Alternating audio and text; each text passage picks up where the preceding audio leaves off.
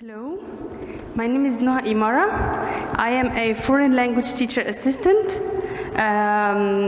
alumni, and today I'm going to talk about the socioculture insight and about my experience in general in the US.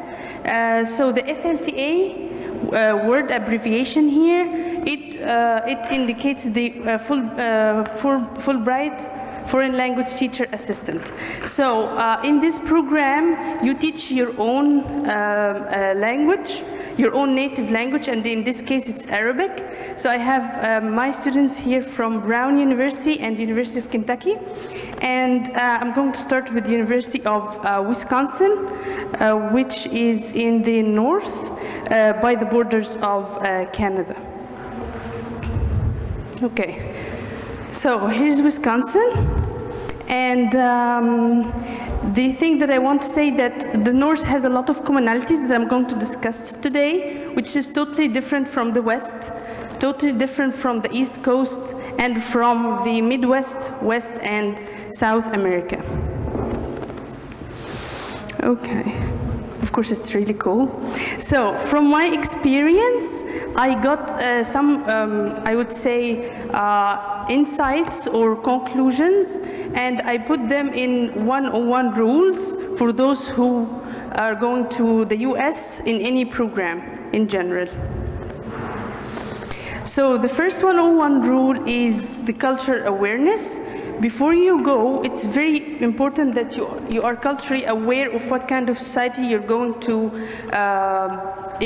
be exposed to. So, for example, it's very diverse. You're going to meet people from different religious, social, and sexual orientations, and you have to get ready to an exposure of an international hotspot, or let's say crucible of different international cultures. And the cultural sensitivity, it's a very big issue there, that for example, you have to take care of everything, almost everything you say. So for example, here in Egypt, I would keep talking freely, I mean, without really taking care of the sensitive issues like the race issues or the ethnicity issues or things that are very sensitive to American people. So it's very important to take care of everything you say there, and don't misinterpret what they say. For example, they would speak out of what they want directly in a straightforward way. So, for example, if they don't like something, they would say no directly. Do not misinterpret that. Students are used to it, so they wouldn't, for example, try to waste time on something that they are not convinced with. So, yeah. Patience, honesty, and straightforwardness are common features among the American people. So, for example, if you are in a place like Wisconsin, where there is a beauty of nature, people are quite few there, and life is very comfortable to everyone, it's very hard to find people that are not impatient, that are impatient, like here in Cairo, for example. It's a totally different society. Oh, here I was a stage manager in one of the most candid annual performances about women's rights. So, yeah, that was a theatrical performance. So, the two pictures here on the left are from Wisconsin, from the north. It's very quiet. People are very patient, as I said.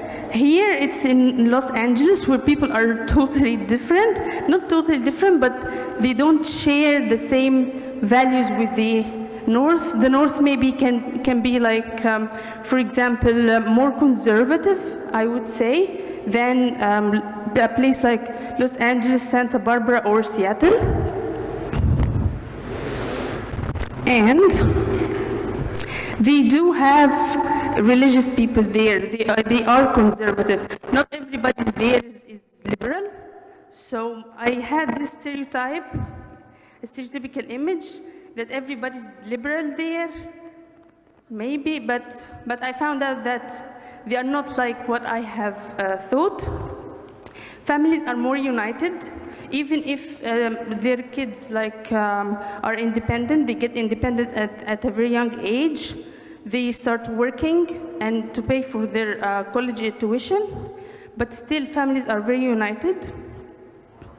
And in the northern states, I noticed that they are not very, I would say, culturally aware. They don't speak many languages. It was kind of a monolingual place. However, they really respected the idea of diversity and having a person from the Middle East, for example. Students are quite different. They are a bit shy. They respect the idea of having classroom rules. They respect the timing of the classroom and the limited power distance. So for example, this is my supervisor. He told me how real supervisors are. So the first time I came, he's the one who waited for me in the airport.